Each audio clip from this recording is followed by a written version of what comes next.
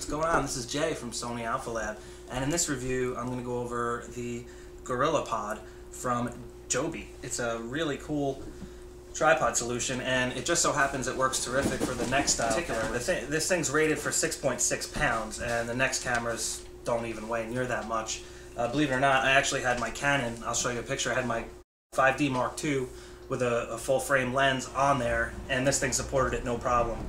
So you can use it for big stuff if you want. But of course, you know, there is a little bit of shake going on, and you have to use the self timer and things like that if you're going to want to use a SLR on this. But it will work. You can use an SLR on this, there's no doubt about it. These flexible joints are very stiff, and when you combine like 4 or 5 of them together, it has amazing power. And these things are all rubber, so it just sticks. Like with one of these legs, I was able to support the whole unit just with around one post. I was able to just use one leg.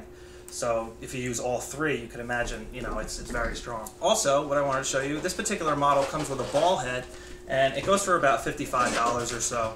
And this ball head's really cool because it's adjustable. You can get your camera completely sideways like this, or you can aim it downward like this. So you can do both. And in addition to that, you lock it just a little bit, it holds the camera, and then you can turn it like so.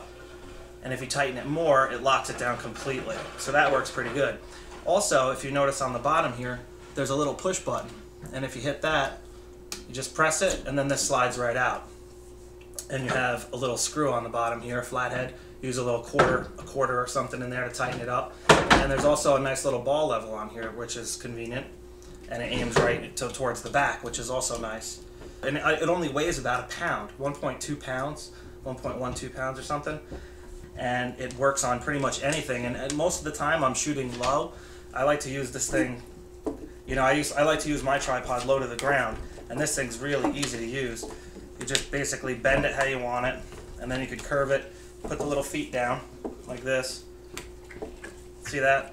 And you can get this really close to the ground, pretty much almost on the ground, like that, and get really nice low angles.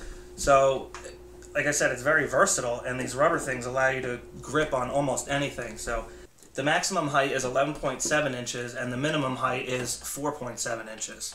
So that's your range pretty much up and down. Hi, Layla. Hi, sweetheart. Hi. Hello. This is a quick release. This is called a quick release, which is a very nice feature. Quick release means you can basically just hit a button and take it off. Non-quick release, it doesn't come off, so you have to unscrew the camera every time or unscrew the little thing every time. Not as convenient as quick release. Quick release, the bracket stays with the camera. So anytime you see quick release, that's what you're going to get. I'm going to show you some pictures of this Gorillapod in random scenarios, like just grabbing onto things and stuff, and I think you'll be pretty impressed with how strong it is. I really didn't expect it to be as strong as it was.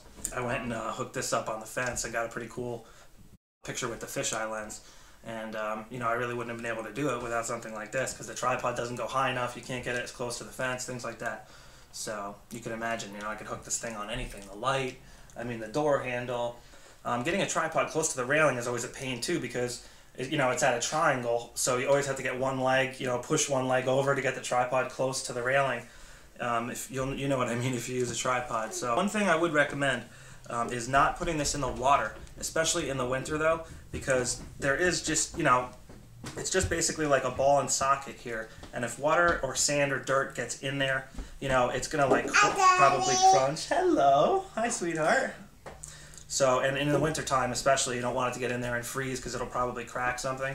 So I wouldn't recommend like submerging this thing, but if you do, just make sure you dry it thoroughly, you know, especially if you're going to go out in the cold. That's all. So that's pretty much it, and I'll catch up with you guys on Sony Alpha Lab. Take care.